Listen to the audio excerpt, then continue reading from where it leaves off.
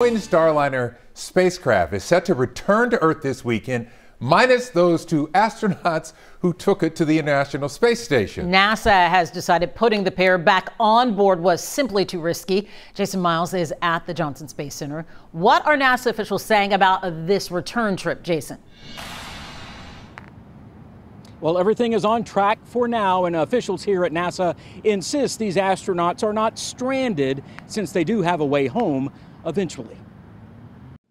Cardboard cutouts of astronauts Butch Wilmore and Sonny Williams stand at the entrance of JSC's Building 2 North.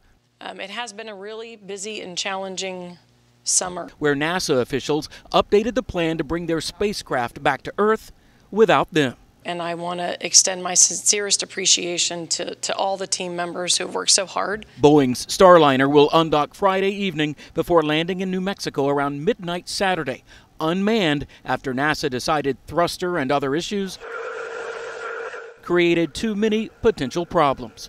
If for some reason the joint team decides not to undock on Friday, we have undocking opportunities on several later days, all of which are subject to weather constraints. Wilmore and Williams launched in June for what was supposed to have been a week-long test flight. Now they'll end up spending 8 months on the International Space Station before returning home next February on a SpaceX flight. They've transitioned from their role as Starliner test pilots, and now they're part of the expedition working day in and day out. As of last week, the pair had over 100 hours between them helping on board the ISS with science and research. Wilmore's family previously speaking about his unplanned stay in space. He loves being with us because we are very close, and he is missing out on a few things, but he knows it's in God's plan. NASA says both astronauts are trained to handle hiccups like this and are fully engaged with loved ones and colleagues, even from so far away.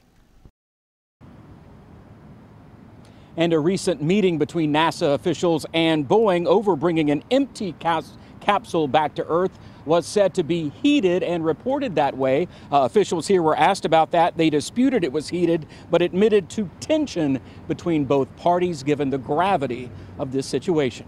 Reporting live from JSC, Jason Miles, KHOU 11 News. And so the Starliner saga continues. Jason Miles, thank you. What a saga. Well,